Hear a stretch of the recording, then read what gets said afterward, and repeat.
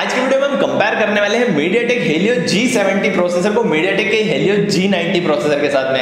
अब भाई G70 processor और G90 प्रोसेसर का कोई कंपैरिजन बनता नहीं है, क्योंकि G90 जो प्रोसेसर है वो टॉप लेवल का प्रोसेसर है, यानी कि G90T के नीचे ही आता है, और G70 जो है वो G सीरीज का फर्स्ट वाला प्रोसेसर है। लेकिन क्यों इस चीज को हम कंपेयर कर रहे हैं, हम यहाँ पर ये देखेंगे कि G70 से G90 बेटर तो है, लेकिन क्यों बेटर है, कहाँ बेटर है और कितना बेटर है, ये सारी चीजें इस वीडियो के अंदर हम डिस्कस करेंगे। G70 की परफॉर्मेंस काफी अच्छी आपको देखने को मिलती है। Realme C3 के अंदर आपने देखा है भाई काफी तगड़ी परफॉर्मेंस मिलती है, और G90 किस फोन में आया है ये तो भाई पता नहीं है, लेकिन स्पेसिफिकेशन के हिसाब से और G90T की परफॉर्मेंस देख के भाई G90T से भी भाई जो एक्सपेक्टेशन है वो काफी ज्यादा है। तो इस वीडियो के अंदर देखते हैं भाई दोनों प्रोसेसर में कितना डिफरेंस है और क्यों डिफरेंस है। फटाफट से कंपैरिजन को स्टार्ट कर लेते हैं। मेरा नाम है यश और प्रोटेक विलेज चैनल में आपका स्वागत है।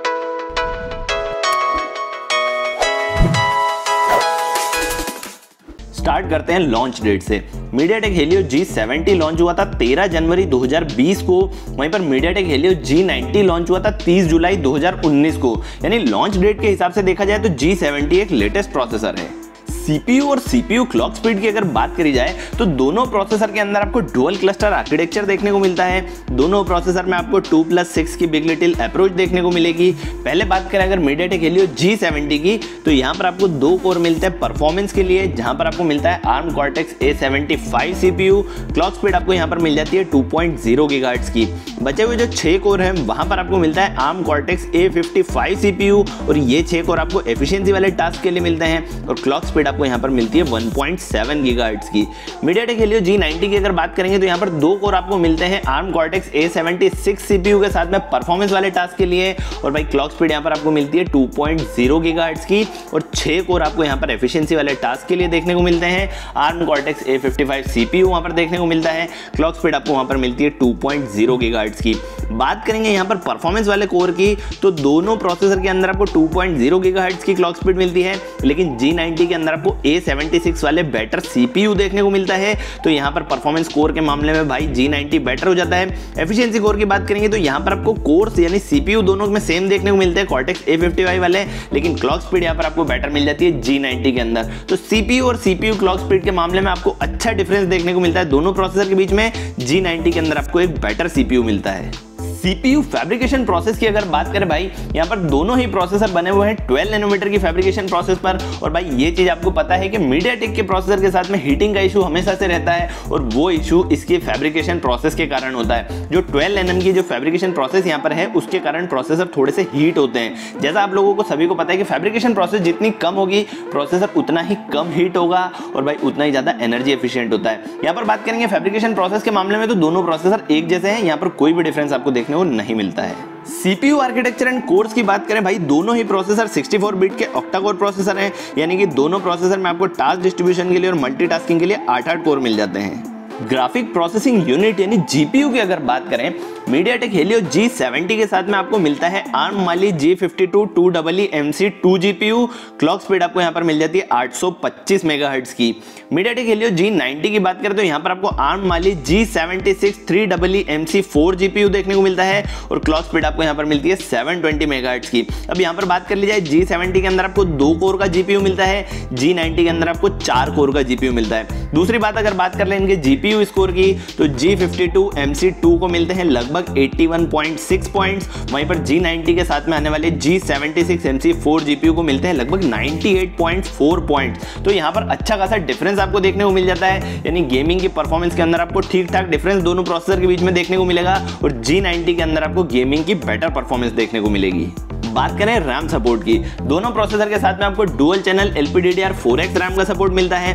मैक्सिमम रैम साइज की बात करेंगे तो G70 के साथ में आपको मैक्सिमम 8 GB तक की रैम देखने को मिल सकती है, G90 के साथ में आपको 10 GB तक की रैम देखने को मिल सकती है। लेकिन जो रैम साइज है वो ज़्यादा मैटर नहीं करता है, जो चीज़ मैटर करती है वो होती है रैम फ्रिक्वेंसी। यहाँ पर G70 के साथ में आपको 1800 मेगाहर्ट्ज की रैम फ्रिक्वेंसी देखने को मिलती है, Mediatek Helio G90 के साथ में आपको 2133 मेगाहर्ट्ज की रैम फ्रिक्वेंसी देखने को मिलती है। तो भाई रैम सपोर्ट के मामले में भी आपको अच्छा डिफरेंस देखने को मिल जाता है। G90 के अंदर आपको बेटर रैम सपोर्ट देखने को मिलता है। स्टोरेज सपोर्ट की बात करें, Mediatek Helio G70 के अंदर आपको eMMC 5.1 वाली स्टोरेज का सपोर्ट मिलता है। G90 के साथ में आपको eMMC 5.1 और UFS 2.1 दोनों टाइप की स्टोरेज का सपोर्ट देखने को मिल जाता है। तो भाई G70 के साथ में जो फोन आते हैं, जैसा कि Realme C3 की बात करें, तो वहां पर ये चीज आपको बिना देखे पता हो जाएगी कि यहाँ पर आपको eMMC 5.1 वाली स्टोरेज का सपोर्ट ही मिलेगा।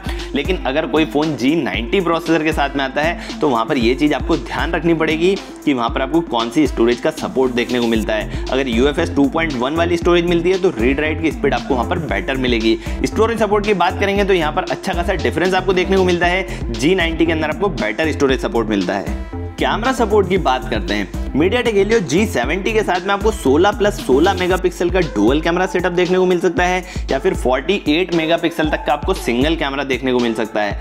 Mediatek Helio G90 की बात करें तो यहाँ पर आपको 48 मेगापिक्सल तक का सिंगल कैमरा यहाँ पर भी आपको मिल जाता है, लेकिन डुअल कैमरा में आपको थोड़ा सा बेटर सपोर्ट मिलता है। यहाँ पर आपको 24+16 मेगापिक्सल का डुअल कैमरा सेटअप देखने को मिल सकता है। तो कैमरा सपोर्ट के मामले में बात करेंगे तो थोड़ा सा डिफरेंस आपको देखने को मिलता है। G90 प्रोसेसर थोड़ा सा बेटर है कैमरा सपोर्ट के मामले में। वीडियो कैप्चर रिजोल्यूशन की बात करते हैं, Mediatek Helio G70 के साथ में आपको अप टू 2K वीडियो का रिकॉर्डिंग ऑप्शन मिलता है। यहाँ पर आप 1440 पिक्सल्स वाले 2K QHD वीडियो आप रिकॉर्ड कर सकते हैं 30 फ्रेम पर सेकंड पे। और फुल HD वीडियो की बात करें यानी FHD प्लस वीडियो 1080 पिक्सल्स पे आप रिकॉर्ड कर सकते हैं 60 फ्रेम पर सेकंड पे। Mediatek Helio G90 के साथ में आपको up to 4K video recording का ऑप्शन मिलता है। 2160 पिक्सल्स वाले 4K अल्ट्रा HD वीडियो आप रिकॉर्ड कर सकते हैं 30 फ्रेम पर सेकंड पे। 1080 पिक्सल्स यानी फुल HD प्लस वीडियो आप रिकॉर्ड कर सकते हैं 120 फ्रेम पर सेकंड पे। और HD प्लस वीडियो की बात करें 720 पिक्सल्स पे आप रिकॉर्ड कर सकते हैं 240 फ्रेम पर सेकंड पे। और भाई उसको आप हल्का फुल्का स्लो मोशन में भी कन्वर्ट कर सकते हैं। तो वीडियो कैप्चर रिजोल्यूशन के मामले में भी G90 के अंदर आपको बेटर सपोर्ट देखने को मिलता है। डिस्प्ले सपोर्ट की अगर बात करें, दोनों प्रोसेसर के साथ में आपको फुल HD प्लस डिस्प्ले का सपोर्ट मिलता है। 1080x2520 पिक्सल्स का रिजोल्यूशन देखने को मिल जाता है। तो डिस्प्ले सपोर्ट के मामले में यहाँ पर आपको दोनों प्रोसेसर में कोई भी डिफरेंस देखने को नहीं मिलता है। बात करें LTE मॉडेम की, Mediatek Helio G70 के अंदर आपको इंटीग्रेटेड 4G LTE मॉडेम देखने को मिलता है। डाउनलिंक के लिए यहाँ पर आपको Cat 7 मॉडेम देखने को मिलेगा और डाउनलोड स्पीड यहाँ पर आपको मिल जाती है 300 Mbps की। अपलिंक के लिए यहाँ पर आपको Cat 13 मॉडेम मिलता है और अपलोड स्पीड आपको मिल जाती है 150 Mbps की। वहीं पर बात करेंगे Mediatek Helio G90 की, यहाँ पर भी आपको इंटीग्रेटेड 4G LTE मॉडेम देखने को मिलता है। डाउनलिंक के लिए यहाँ पर आपको Cat 12 मॉडेम मिलता है और डाउनलोड स्पीड आपको मिलती है 600 Mbps की। अपलिंक के लिए यहाँ पर आपको 150 Mbps की स्पीड मिल जाती है अपलोड की। और यहाँ पर जो मॉडेम मिलता है वो मिलता है Cat 13 मॉडेम। तो LTE मॉडेम के मामले में भी Mediatek Helio G90 एक बेटर प्रोसेसर है, क्योंकि यहाँ पर आपको बेटर डाउनलोड स्पीड देखने को मिलती है। बात करें Antutu स्कोर्स की, Mediatek Helio G70 को मिलते हैं अप्रॉक्सीमेटली 1,94,170 पॉइंट। वहीं पर Mediatek Helio G90 को मिलते हैं लगभग 2,22,282 पॉइंट। तो अच्छा खासा डिफरेंस आपको यहाँ पर देखने को मिल जाता है।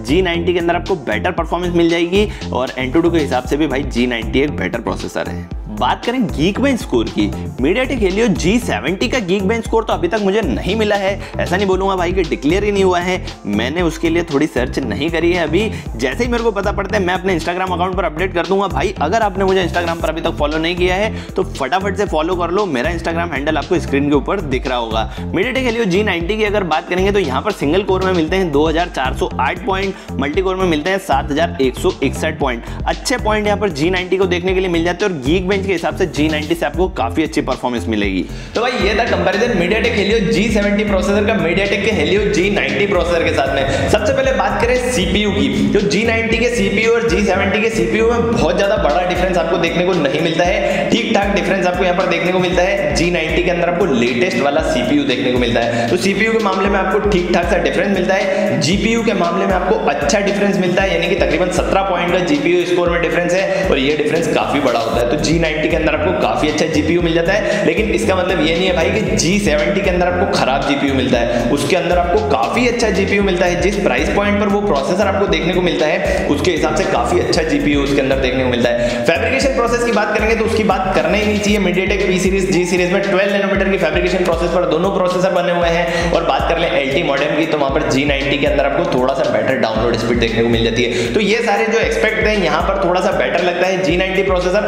आप मेरे को कमेंट करके बताना भाई कि प्राइस पॉइंट के हिसाब से एक तरफ G70 है जो बजट सेगमेंट का एंट्री लेवल सेगमेंट का प्रोसेसर है और एक G90 है जो मिड रेंज वाले फोन में आपको देखने को मिलता है। तो इसके हिसाब से जो बजट सेगमेंट है उसके हिसाब से किस प्रोसेसर में ज्यादा बेटर स्पेसिफिकेशन मिलती है आपको कमेंट करके मेरे को जरूर से बताना। वीडियो अगर अच्छा लगा तो वीडियो को लाइक करना, अपने दोस्तों के साथ शेयर कर देना। चैनल को सब्सक्राइब नहीं किया तो चैनल को सब्सक्राइब कर लेना, बेल आइकन दबा देना, ऑल वाला ऑप्शन सिलेक्ट कर लेना ताकि मेरे वीडियो को नोटिफिकेशन पहुंचेंगे आपको तुरंत से। मैं मिलूंगा आपसे अगले वीडियो में, तब तक के लिए बाय बाय।